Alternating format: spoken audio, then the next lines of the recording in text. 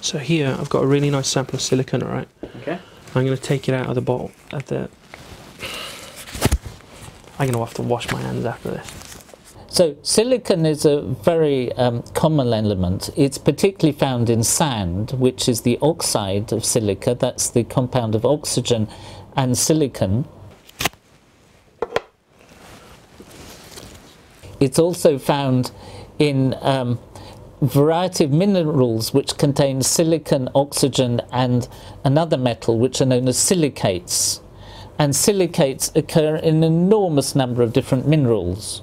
It's the sort of part of science that, unless you're a specialist, you find quite boring.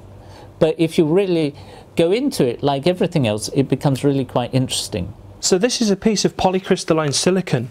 It's a really quite fantastic element, and it's very often used, and in fact it's used very regularly to make electronic components. So all of the computers that we use, and actually the camera that you're recording me on now, are based upon silicon technology.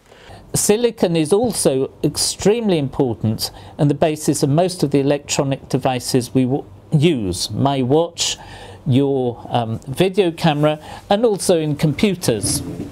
And if we look over here, I've got here, this is an example of a silicon wafer. You can see at the back, this is silicon. So the silicon is grown as a single crystal, from which we can then make very, very highly refined architectures on silicon chips. But you see here we've got a polycrystalline sample, so it's very pretty the way that it interacts with the light, and you can see the different grain sizes. So let me take it out. Did Martin show you the single crystal, the wafer? Yeah, he's got silicon chips. Because if you get the light coming off it, you can get all sorts of like different coloured effects. Here you can see this is pure silicon on the back. And on the front, people have grown chips. These are the Pentium 4 chips for the computer. I'm not absolutely sure, but I think these are the chips and these are the connectors on either side. So there are a whole lot of these chips, and they grow a large number of them at once. These are chopped up and tested, and the ones that worked are put into computers.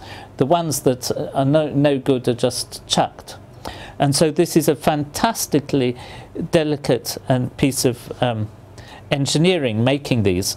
This is so-called 20-centimeter wafer. They now make silicon chips on a 30-centimeter wafer, which is about this size, and you can get a large number more on them. If you get a single crystal of this silicon structure, it can diffract the light and change the light so it refracts and bends off at different angles, and you get like a rainbow effect of it. It's really quite beautiful. Compound of silicon, silicon nitride, is extremely tough and very light. So it's very difficult to break. And silicon nitride, for example, is used in the impellers in turbochargers in cars. So when you put your foot down on the accelerator, it will spin up very fast because it's very light. But it's very strong, so it won't suddenly fall to bits as it's revving up inside your engine. Right, I must put that there because I want to put that back in a bag.